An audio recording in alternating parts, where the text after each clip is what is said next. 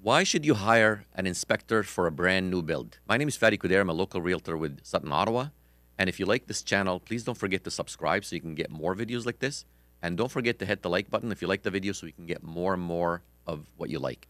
So we get this question all the time. Why should I hire an inspector when I'm buying a brand new build? And I'm here to tell you there's 3 reasons why you should do that when you're buying a brand new build. First one, both the builder inspector and the city inspector have one goal in common, and that is making sure that the home is livable and it's safe. So what that means, it doesn't really guarantee you that the home is going to be 100% up to your standard. So this is why you should definitely hire your own inspector.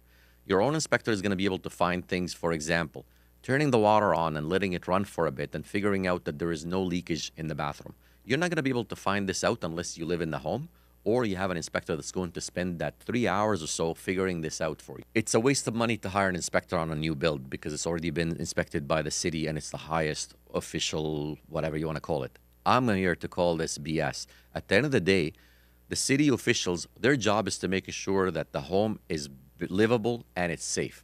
And they do thousands of homes a year. They're very rushing it. They're not necessarily having your best interests at heart. They have one goal, and that's making sure that it's safe and livable.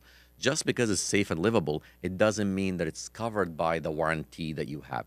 So this is where it's in your best interest to make sure that your inspector goes through and covers everything through and really make sure to go back with that list, laundry list, if you will, to the builder and get it all fixed so it's still going to be covered. And don't wait until your first year warranty runs out. The third one that we always see, again, why would I want to do that on a new build? Look, it's not like a resale. With the resale, sometimes, we'll have the inspector going in and they'll do a couple of things. We'll find a few little faults and we can negotiate that and get a bit of a better pricing and what have you. But with the brand new build, you're buying something that is supposed to be premium, top tier. Why would you want to short yourself out on having a full everything working?